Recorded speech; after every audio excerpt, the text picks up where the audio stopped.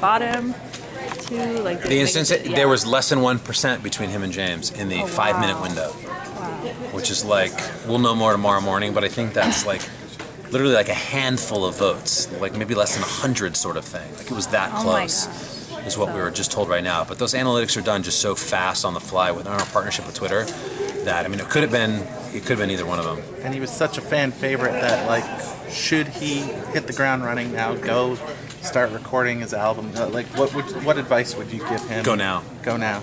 Go now. Go big, go soon, go now. Ride the wave of this momentum. He's the fastest 4-chair turn in our show's history.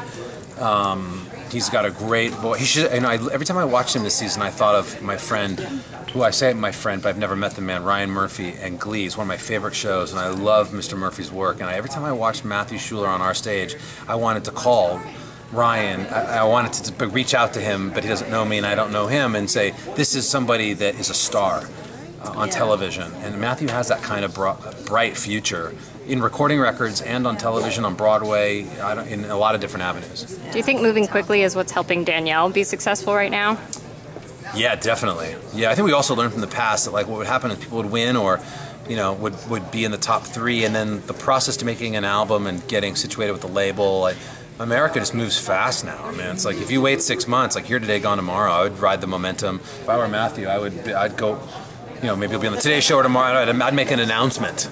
You know, I'd try and get on a tour. I would just try and ride it out. Now that there's so many journalists, now that there's so many contestants left on Team Adam, do you think that he might have a better chance at winning, or is it everyone's all for all finally? Well, he's got the odds, that's for sure. I mean, he's down to his 3, or I mean, he's pulled a Houdini trick here in the live shows. He's gone unscathed, which is just inconceivable. Although it was close tonight. But Jackie, Lee, and Cole. You got Blake, you got Christina, and you got Adam. It's going to be a dogfight to the end for sure. Did Kelly ask you for any baby advice? She's seen it. You know, she's like a sister to us around here. She's been backstage. She's practically grown up with my kids. She saw my daughter tonight and was like, oh my God, look at that hair. She doesn't need any advice. She's in good hands. She looks great, and we're just so happy to have her on.